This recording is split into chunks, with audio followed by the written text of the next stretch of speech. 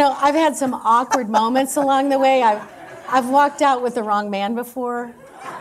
I've gotten in the wrong car. I've corrected the wrong children. I've talked to people who aren't even there. And I've reached out to touch people, and I've touched the wrong body parts.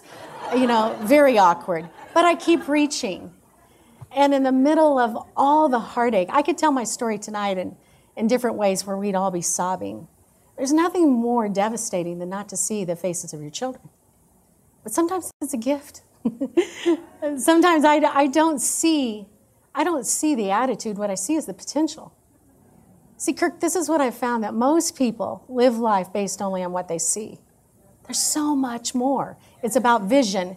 And when you have vision, you can see in the darkest places of life. When you see life,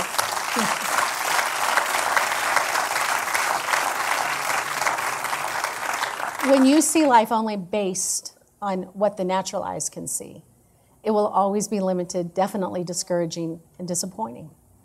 But when you see life with the eyes of hope, listen, hope always sees.